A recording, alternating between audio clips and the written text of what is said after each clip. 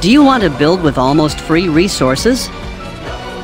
These 3 items and features of the game will give you almost free upgrades up to buildings of level 20. Monthly subscription. Zodiac upgrades. Zodiac has many upgrades that does reduce the amount of resources needed.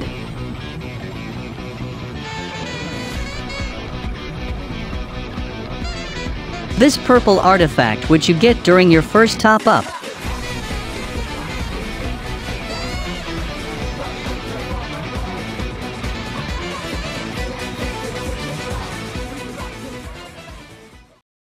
An Eye of Horns. People underestimate how powerful this artifact is. You gather 30,000 stone on 2 hours or more.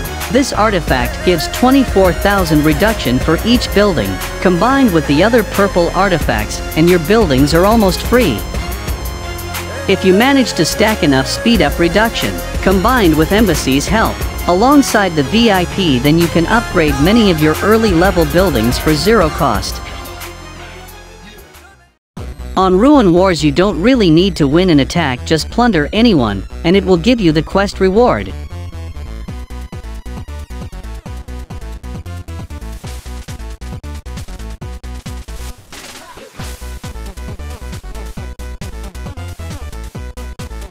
Do you want some free stamina and Lord XP, or some useful items every day? Donate flowers to any of the top alliances. You can use the Colossus statue and reset it as much as you want, so you could modify it so your back line gets more damage in case you needed more damage, or just increase the front line stats. The point is it's very flexible to use, so don't worry and keep trying builds.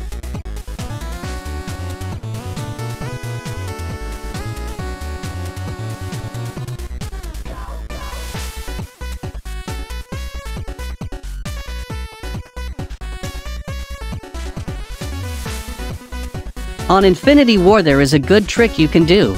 Buy the reward value upgrade, and check the first 2 upgrades on gameplay. If you like the rewards then keep going, if not you can reset it.